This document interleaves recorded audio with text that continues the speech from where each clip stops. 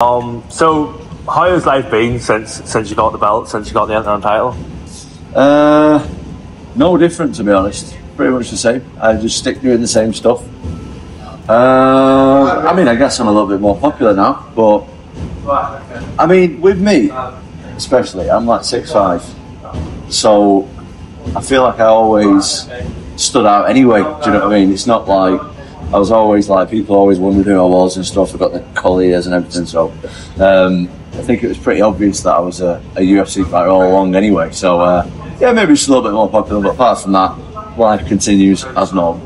Well, I'm 6'4". People just thought I was a rugby player my whole life. I hate rugby. At least you do something good. Well, they used to think I played rugby until people started learning about the UFC and stuff. Yeah, I used to get it every day. So have you trained jiu-jitsu and MMA mainly your whole life? Any other sports? I played rugby a bit, actually. Oh, did you? Yeah, I did play rugby a little bit. But I really love fighting. That's what it is. Team sports, I'm not a massive team player, to be honest. Like, I played a few rugby games where, like, I played really well, but we lost. Like, the team lost. I didn't really like that. Do you know what I mean? And then the opposite way, like, I play terrible and the team won. And no, I'm just more of an individual sports. You know Gaelic football?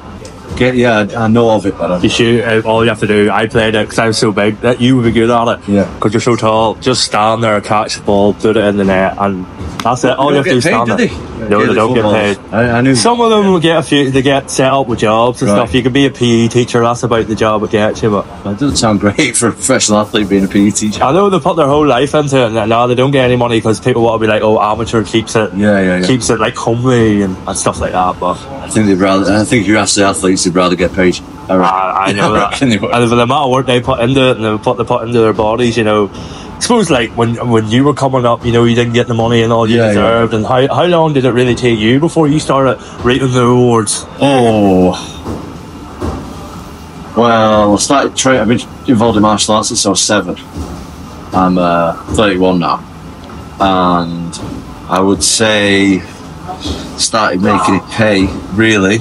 I mean, I was earning money and stuff, but probably after I had about 3-4 fights in the UFC, was earning money where I could be like pretty comfortable, if you know what I mean. Even like, if you're like in the UFC and you lose it, you're not earning that much money really. Or if you're on your first contract, 10 and 10, 12 and 12, something like that. After tax and after expenses, it's not that much money, do you know what I mean? So I'm in a position now though where I'm earning good money, so I'm content. So did you have to? You said you taught jiu-jitsu to your gym. Is that what you did? I taught jiu-jitsu. I personal trained, worked on the doors a little bit. You were a bouncer, were you? Yeah, I was worst bouncer ever. Did anyone ever get the knockout? Yeah. I was the worst bouncer ever. I never did much unless people were actually punching one another. Did you get licensed and all, or were you doing it on the dodge? No, I got a license. Yeah. I was a cleaner for a time. I don't know, anything, mate. Anything that I would, for a time, even like deliver parcels and stuff to people's houses, like not Amazon, but that kind of thing. Yeah. I would just do anything that I could just to support my MMA dream. Have you any crazy bouncer stories now? Yeah, I've got quite a lot of crazy. But how crazy do you want to go? Yeah, the craziest. Well, you can curse away. There's no limits here. Say what you fucking like. I think one of the craziest things that's ever happened to me is some girl was like, can I go in the bar? And we were just ready for closing. Like, we were just like, no, we're not letting people in now. And that always used to happen, like, people used to try and get in. And we were like, no, we're just not letting people in. And she was like, oh, please, I just really need the toilet. And I was like, no, we're not letting people in. Because usually when people just lie and say they need the toilet, they used to go in. Like, no, I'm not doing that. And anyway, this girl was like, please, I really need the toilet. And we were like, no, we'll stop letting people in. And like, she started getting aggressive and was like, fucking let me in, I really need the toilet. I was like, no. Anyway, she then pulled her dress up and had a shit in the street. That's probably the most disturbing thing I've seen. And she She's a big girl. She's a big girl as well. So, yeah, that's really the weirdest non-violent thing I've seen on the door. Oh, I've seen plenty of cows take a shite. I'm sure that's what it was like. It wasn't great. It wasn't great. And that was at like 5 a.m. as well. That was. You not give her the knockout though. Thinking about that. That was like quite far away, but still, it wasn't great. Maybe she saw you do it earlier in the night. She shit herself. It was wild. I won't forget that one anytime soon. It's quite a while ago it happened as well. You don't miss that. You don't miss the bout. You don't think here when the UFC belt go bounce and nobody will fuck you. No. I just literally did it for the money. I didn't really enjoy it. To be fair, he worked on a really good door with a nice bar with a good team. The guy who was the head doorman, he was like a good friend of mine as well. He was a sound guy, so it was pretty easy for the most part. But still got into a few situations here and there, but for the most part, it was alright.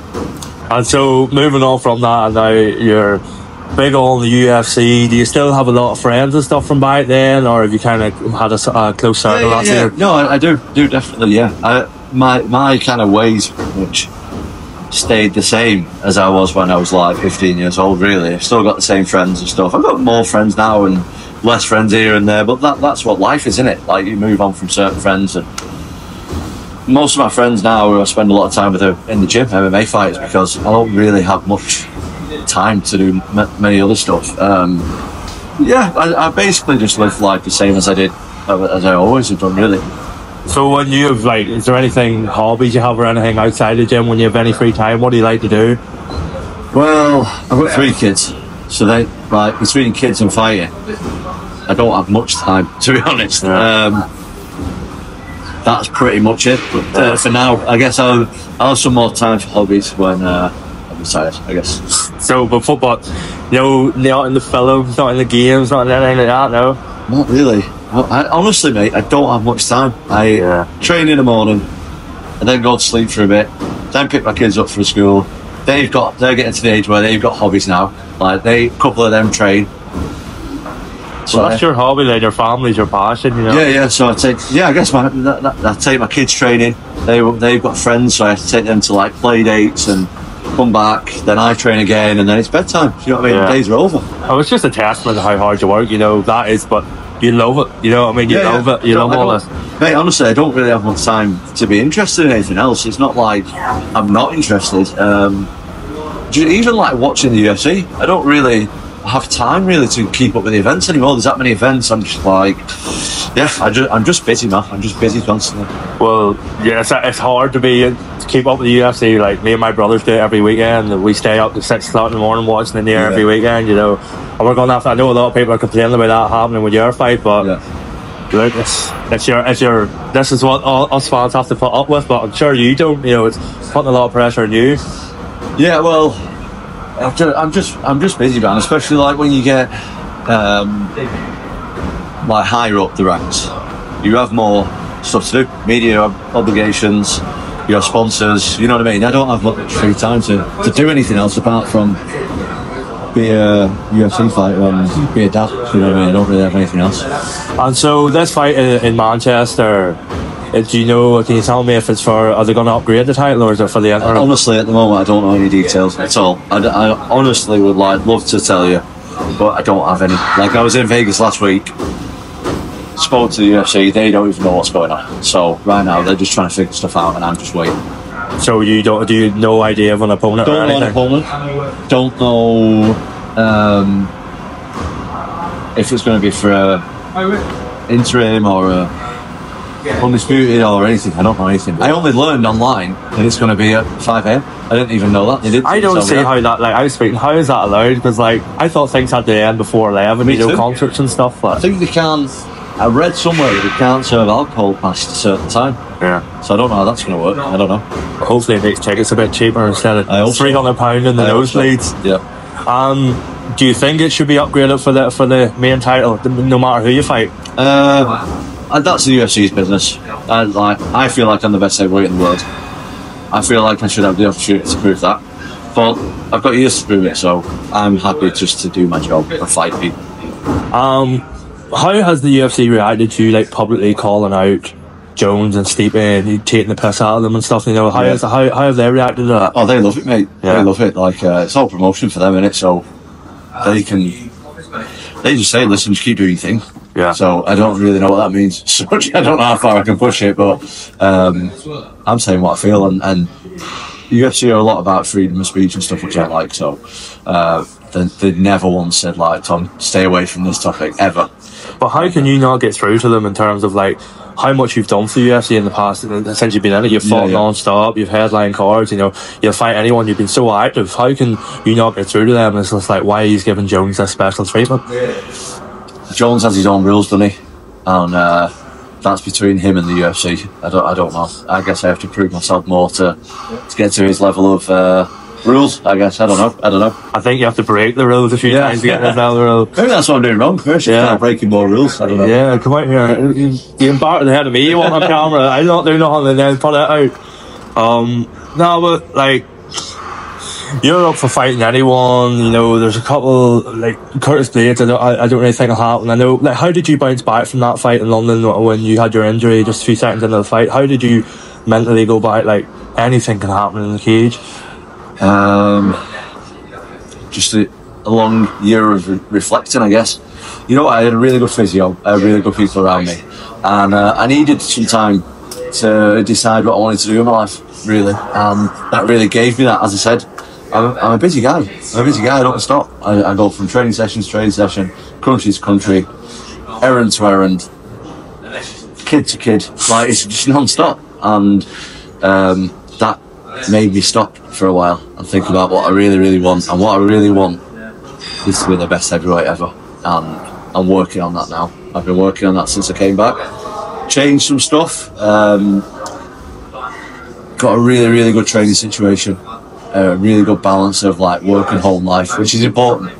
And moving forward. And so now with like, there's so much excitement in heavyweight now because you actually are active. You're not holding up the division. You're even fighting. You're defending an interim belt, which everybody else would hold out for the fight. You know, you see even Michael Chandler holding out near 2 years to fight McGregor. You know, it's a credit to yourself that you're staying so active. And you know, do you think that maybe you're underappreciated by fans and underappreciated by the UFC for that? No, I don't feel underappreciated. I feel like I'm only just starting out, mate, to be honest with you, in my career.